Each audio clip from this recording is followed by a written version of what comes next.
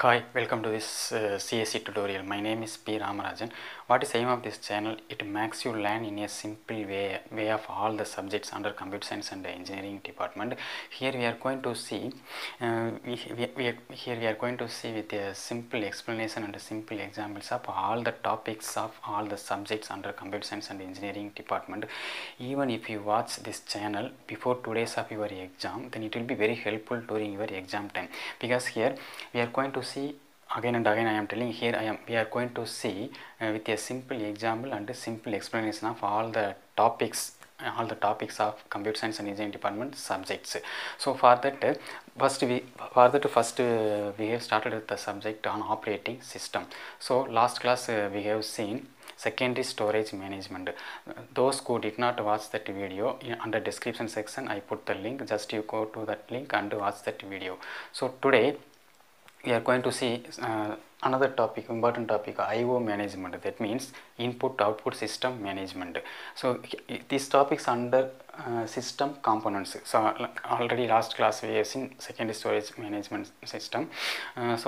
These are all under system components topics. So here we have process management, main memory management, file management, secondary storage management, and at last IO management, that means input output system management. So these all the managements comes under system components. So today class we are going to see last topic, IO management, that means input output system management. So what is meant by input output management? Why we have to manage input and output devices? All those things in this class we are going to see now. So first you must know each and every hardware components has its special characters. So as a user, we no need to know about all the characters of all the hardware components. This is a very important thing. As a user, we no need to know about all the characteristics of all the hardware components. See, for example, if you take mouse, if you take mouse, let us assume that if you take mouse, then you must know, or otherwise we can say that we enough to know how the mouse works, that's all. But as a user, we no need to worry about the characteristics of mouse. The mouse, we have several types. It may be a mechanical mouse or electrical mouse, but you must know how you have to use your mouse. But you no need to worry about what are all the characteristics of your mouse. So that's why what I want to tell here means, so as a user, we ourselves just enough to know how the mouse works. So we no need to know about what are all the characteristics of our any hardware components.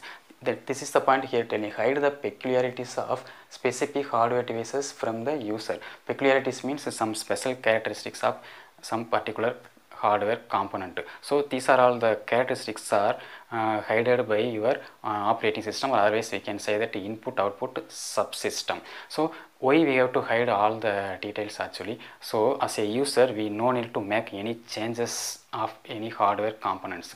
Just as a user, just if I want to work with a computer means, just I will go and switch on our computer system and we have to work with on that, that's all. But as a user, but suppose if you take a programmer, or otherwise we can say that a manufacturer. So suppose the manufacturer themselves just come to know all the details about the, or otherwise we can say that all the characteristics of all the hardware components. What are all the components we have in our computer system? So you must understand that as a user, we no need to worry about any characteristics of any particular component, any particular hardware component, that's all. So that's why the IO subsystem, that means input output subsystem, what input output subsystem does means, so just it will hide all the special characteristics of some particular, or otherwise we can say all the hardware components characteristics. See, for example, if you take Unix, so if you take Unix, just it will hide all the special characteristics of all the special characteristics of some components by IO subsystem. That means what? Input output subsystem. So just it will hide all the details, or otherwise we can say that it will hide some details from OS, that means an operating system, by IO subsystem. Second one, suppose one more example, if you take memory management components. So if you take memory management, just it has some components. For example, buffer, caching and spooling. Buffer, What is meant by buffer? I hope you all of you know what is meant by buffer. It is a temporary storage area. So that is a buffering. So from that we can easily store and retrieve or access the data very easily if you use buffer system. Next, caching. So caching is a very important thing. In our future class we are going to see all the details about a cache memory. What is the cache memory and what is the virtual memory? So all those things we are going to see in our future class. So we have L1 cache, L2 cache. So what are all those L1 cache and L2 cache? So these are all the things we are going to see in our future class in a very detailed manner. Second one is spooling. Spooling also the same thing. So in our future class we are going to see very detailed about spooling, caching, all those things. What is the cache memory, what is the virtual memory, what is the spooling? So all those things in our future class we will see.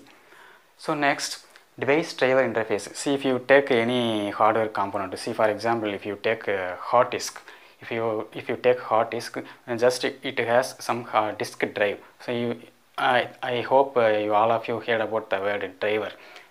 Why we need to driver? See, suppose if you want to work with any particular hardware component, as I said already, as a user we can't know, otherwise we no need to know the characteristics of the particular components. So how it will identify by how it will be identified actually. So for that just we are using device driver.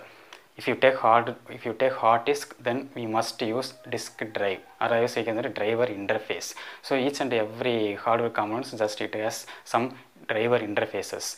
So that's why I am telling here device driver interface. Just we are using device driver interface. So next, drivers for specific hardware devices. So we have several hardware components. So each and every hardware component has its specific driver interface. That is the very important thing. If you take hard disk, then we need hard disk drive. If you take tape, if you get magnetic tape and all, you need tape drive. So each and every hardware component has its own device driver interface. Why? Because this device driver only comes to know the special characteristics or always the characteristics of the particular hardware component. See, for example, if you take a hard disk drive, then it has to know what is the characteristics of the hard disk. So that's why I told only device driver knows peculiarities of specific device to which it is assigned. That means what?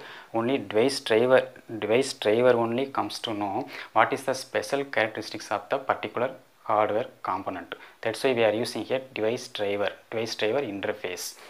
Now see, for example, if you take hard disk, then we need hard disk drive. This is the very important thing. So each and every component has its own device driver interface. So here for example we are taking hard disk. If you want to use hard disk, then it must need hard disk drive. The hard disk drive only comes to know what is the special characteristics of your hard disk. This is the very simplest explanation of I/O management. That means input output system management. If you have any doubt regarding I/O management, then you can comment me. So in our future class we are going to see a next topic. So under this we have seen system components on the topic. So we have process management, file management, second is storage management, main memory management, at last I/O system management. Those who did not watch other topics, in a description section I put the link. Just if you click that link, then you got to see that video. So if you have any doubt regarding this I/O management topic, you can comment me. So don't forget to subscribe, like and share. We will meet in next class with another topic. Until that, bye.